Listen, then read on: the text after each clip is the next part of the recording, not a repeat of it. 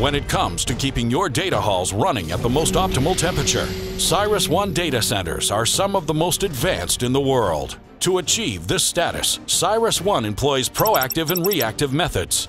Let's begin with proactive. Before your equipment is even installed in the data hall, we run a computational fluid dynamics simulation.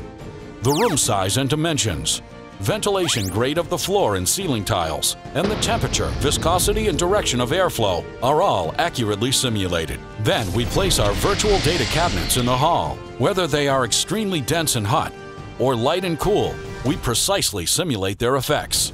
Then the magic begins. We run the computational fluid dynamics simulation. This shows us how the air flows past the cabinets and how they affect the temperature, and if we can run the equipment within a safe threshold. If the simulation comes back with a failure, we resolve it by making adjustments.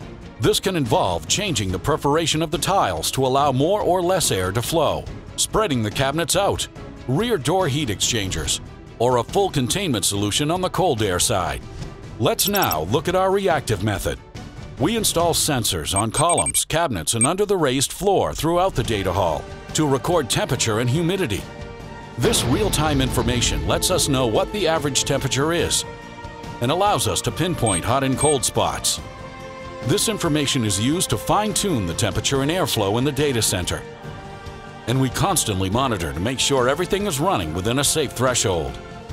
And of course, all of our chillers are on a redundant block system, meaning in the event of their failure or a power failure, your equipment will continue to operate smoothly without interruption. With CyrusOne, you have the peace of mind that your equipment is always operational, safe, and running in the best possible environment. Visit CyrusOne.com for more information.